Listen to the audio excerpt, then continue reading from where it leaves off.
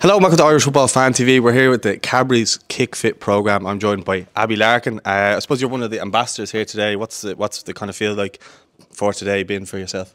Yeah, it's amazing. I think it's definitely a big opportunity for me to become an ambassador, and yeah, I'm looking forward to see what it brings.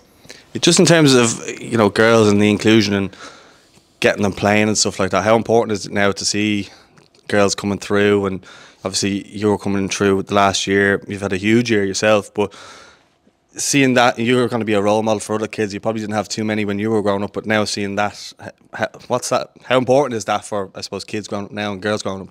Yeah, it's very important. I think we've definitely gotten a lot more youngsters coming through, and the talent is surreal. I think it's definitely grown, and especially women's football in Ireland is definitely, going up. And yeah, especially seeing obviously the adults, the women here today.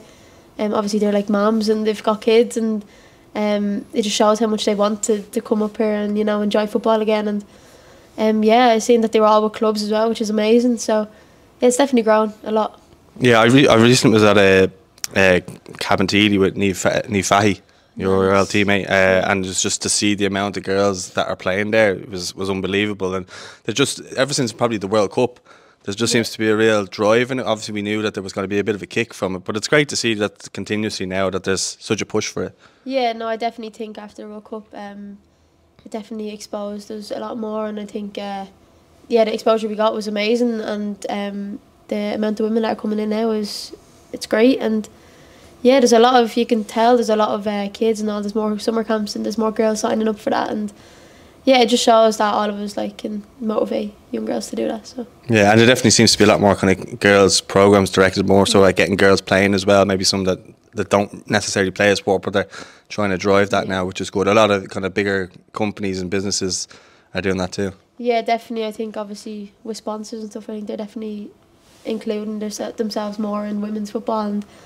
yeah, I think it's amazing. It shows us that women can do as much as men can. So yeah, well, talk to me about we go back to this time last year, and the year that you've had. You're playing Shamrock Rovers. You're in the World Cup.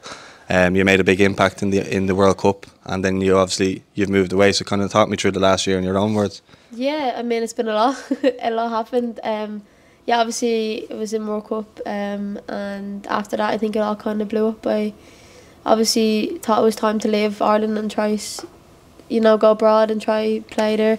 Test yourself. Yeah, I went to obviously Glasgow. That was a challenge, and I think I'm definitely loving it now over in London after Glasgow. So I think people maybe underestimate, like even a lot of lads that go away quite young. I think you're only 19 or 20. Yeah, 19. So like a lot of lads that go away, even if it's only over to England, people just think that, oh, it's only over across the water. But you're there a lot of the time. You spend a lot of time probably on your own after training and stuff like that, where people don't see that kind of side of it. No, it's definitely, I mean, it's a full-time job. Like, you're doing it for a living, and yeah, it's obviously tough mentality, mental wise and physical wise.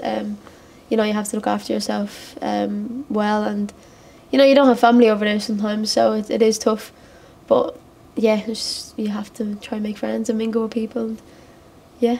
Yeah, I suppose you have moved to Crystal Palace. You've got Hayley Nolan there. You've got Izzy there. Obviously, you're big mates with. We see that a lot on the Ireland camps. You seem to have great crack when you're together. Obviously, that would have helped you settle in there at Crystal Palace. So how has that been? Obviously, you got promoted, and that must be amazing. But I suppose from there as well, kicking on now, is that what your aim is? Yeah, definitely. Yeah, as you said about Hayley and Izzy, it was so nice. Do you have one more player teammate there? One more Irish? It's just Izzy and Hayley. Okay. Yeah, it's definitely really nice to have them there. Obviously, Izzy came a week just before me, so she was also new. So it was nice to be able to, blend in with her as well. Obviously, I lived with Hayley for that season, and yeah, she's I think we've all just gotten really close, which I love, and but yeah, looking forward to next season.